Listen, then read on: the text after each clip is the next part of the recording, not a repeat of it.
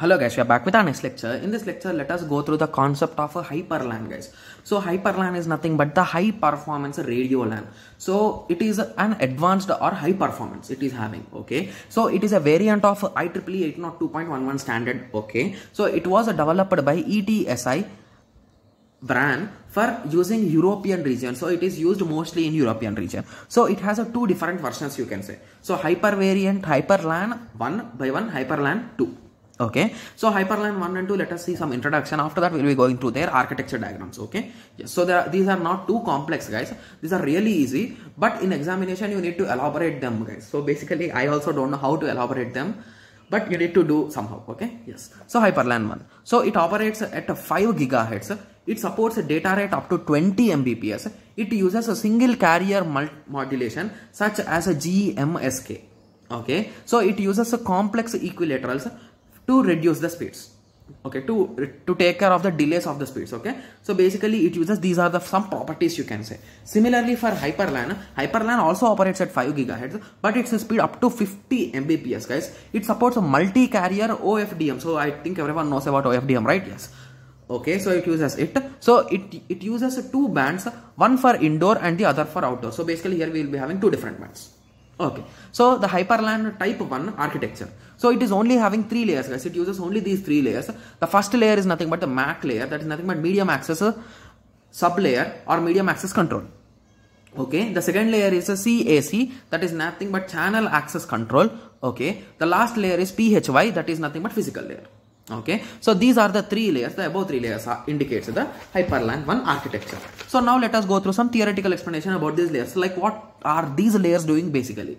Okay, so if you recall, these layers look like OSI model, right? Yes. So these are having some properties of the OSI model layers also. So the first layer is nothing but the physical layer. So physical layer has 3 functionalities. The first functionality is it encodes the signal, it can decode the signal, it adding preamble for the signal for synchronization. For preamble is nothing but it will add some extra bits so that it will maintain the synchronization, guys. Okay, and bit transmission and receiving. So all these properties will be taken care by the physical layer.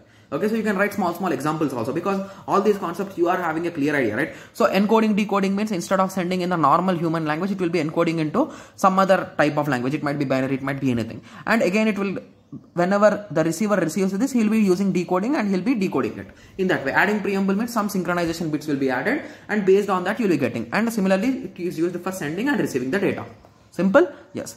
CAC is nothing but channel access control. The sub layer deals with the access request to the channel. Okay, accomplishing of the request is dependent on the usage of channels, the priority request. So basically, based on the requirements, channel access control will be managed, guys. So it might be in a fixed manner, it might be in a dynamic manner, it might be depending on anything. Okay, similarly medium access control. So basically here it is just like internet, right? So here also you will be sending your packets and all those things. So basically here also there is a chance that some errors could occur, some data might be lost. So all these errors and error control and collision control will be taken by our medium access control.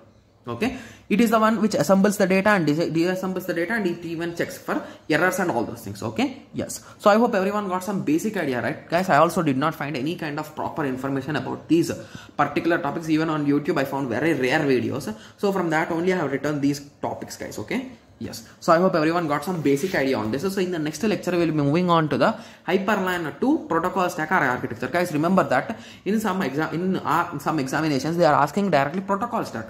Instead of using the word architecture, they are using protocol stack. So please draw the diagram of architecture only. Both are same, guys, indirectly. Okay, yes. So I hope everyone got some basic idea. So in the next lecture we will be discussing about the Hyper LAN 2 architecture. Okay, yes. So let us meet in the next lecture. Thank you. Thanks for watching.